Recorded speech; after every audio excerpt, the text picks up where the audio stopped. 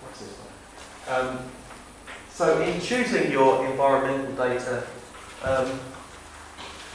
you want to think about what the data that you have available. Try and choose directly relevant to variables to your organism, but also consider how those data were made, what they are actually telling you. So what's the information content of that layer? Okay, just because it says it's temperature, we need to understand, okay, what is it that it's measuring. The other things that we want to think about is what's the time of what time is the environmental data coming from, and whether that matches the time that your occurrence data comes from.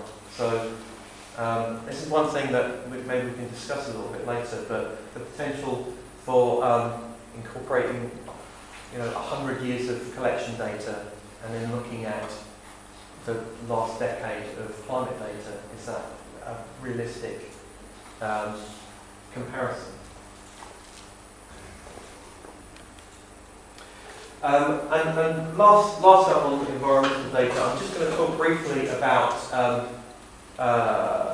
future climate scenarios and the way that these data are constructed. So I'm sure we all know about the IPCC, and as part of their reporting process, lots and lots of future climate scenarios have been produced.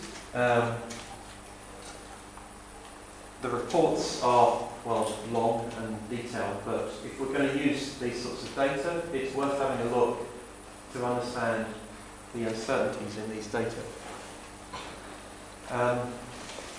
Quick point. We need to also understand the difference between climate and weather when we're looking at these. Okay, these are long-term average conditions and not daily conditions. So, although with modern-day satellite information we can get day-on-day data about temperature for our area or precipitation for our area, when we're looking at future scenarios or paleoclimate scenarios, what we're looking at is average long-term conditions. Okay, so the temporal scale of our data, okay, is year, decadal averages rather than day-on-day fluctuations. So we also need to keep in mind that the future data projections have a whole bunch of parameters in them, and there's a massive amount of uncertainty in these data. So these are three charts that I've pulled from the last IPCC report.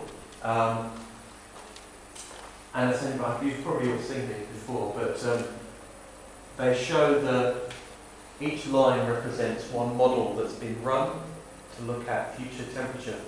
And this is like,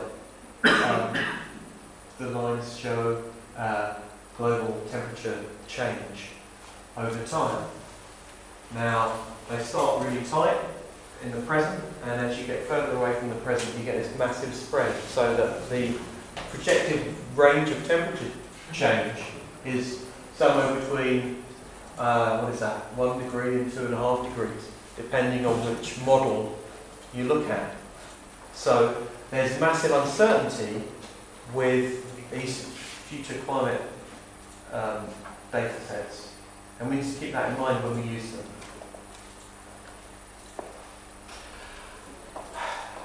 The parameters that are used, so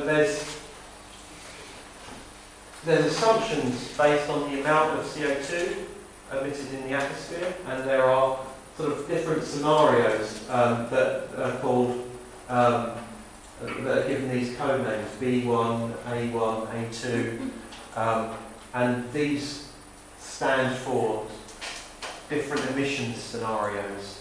They originally gave them names such as, I think A2 was something like business as usual, B1 was something like everyone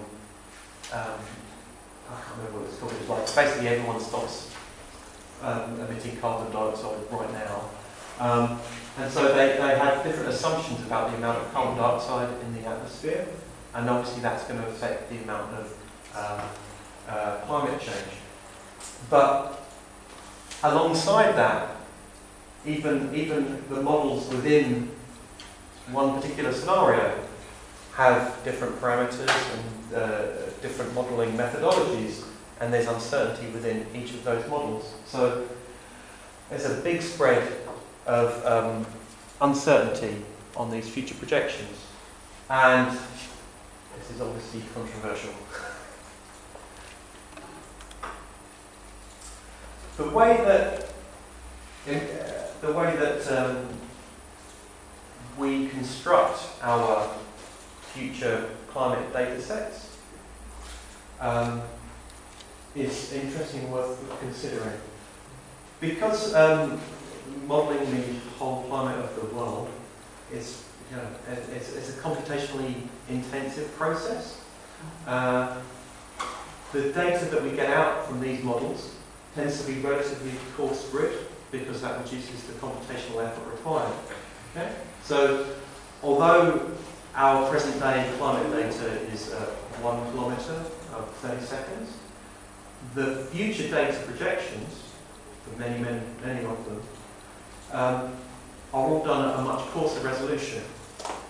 So, when you download your data from WorldClim that shows future climate scenarios at equivalent resolution to the present day, there's been some upscaling that's gone on in between the data that's output by the climatologists and the data that's available on WorldClim or CIRN or whatever that we use.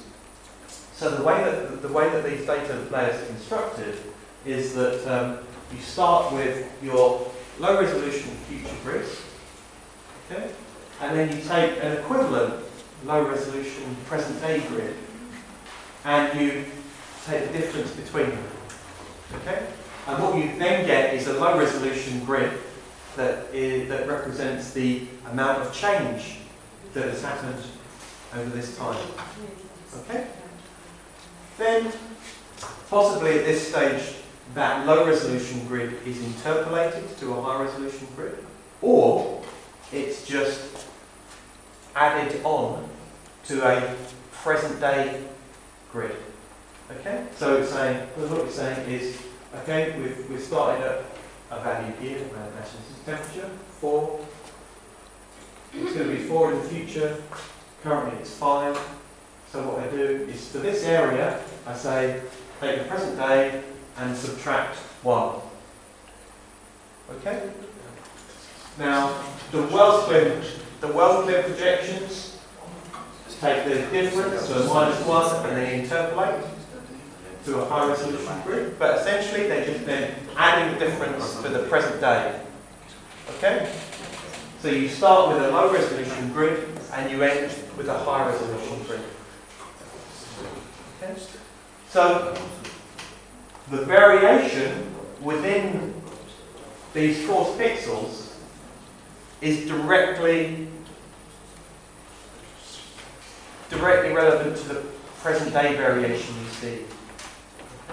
So when you see future projections, you often see these larger pixels coming through on the images, so that you can see that there's artificial squares around the edges of your projection, and these represent the coarse grids of the underlying climate models. Okay. So when we're looking at the output for our transfers in time using these upscaled future climate scenarios, we need to keep in mind that it's actually based on much coarser resolution data that's had some upscaling applied to it. But often that coarse resolution shows through on our data as artifacts. Yeah? Just a terminology. I thought that when we move from a core resolution to a final resolution in this way, yeah, it was a downscaling. Yes. So what did I say? Upscaling. Upscaling. Okay. Okay. I don't know which way it's down. Okay, thank you. I didn't know if it was that I Okay, that's it. So questions or comments?